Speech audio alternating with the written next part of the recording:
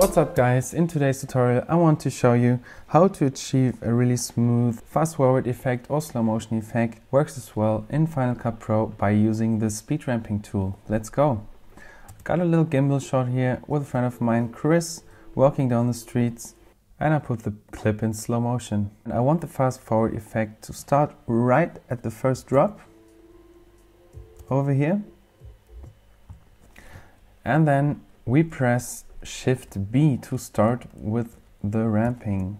Next step is to choose where you want the fast forward effect to end. I think here should be good. Press Shift B again. And now we can edit the speed of the clip in between. And I'm changing it to about 250%. So, as you can see, the clip in between is now at 250% speed, and the speed ramping tool made speed ramp at the beginning and at the end of the clip. You can modify the length of the speed ramp by just dragging it to the left or to the right, but we're leaving it right there. Let's check it out. Okay. Looks cool. So let's move to the next one. I want the next fast forward effect to appear right here. We press Shift B again. I want the fast forward effect to end right at the bit here. So when I'm cutting the clip and speeding it up, I'm estimating how long it will be when I'm speeding it up. This time I want it to be 4 times faster than the original file.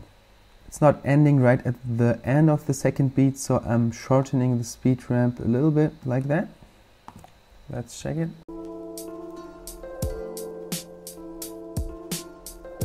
Okay, let's move to the third one, where I want to speed it up even more to 800%.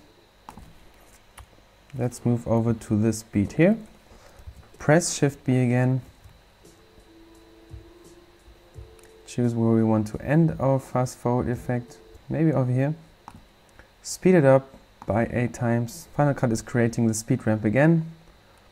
This time I want it to be much longer, so it comes in really smooth. And at the end, I want to fade it out with a fast forward effect. So I'm just using the tool once and fading it out with a fast forward effect. And if you do it only with a starting ramp, it's creating only one speed ramp at the beginning. And I'm making this one longer again. Then we got a little fade out. You can do the same with slow motion. Then you have to use the normal speed of the clip at the beginning and you slow it down with the speed ramping effect. Back then I used to just cut it with Command B and speed it up, but then it's not giving you any ramp, and I think it's a much smoother way to get fast forward effects or slow motion effects. If you have any questions, comment in the comment section, subscribe for more tutorials. See you soon, bye bye.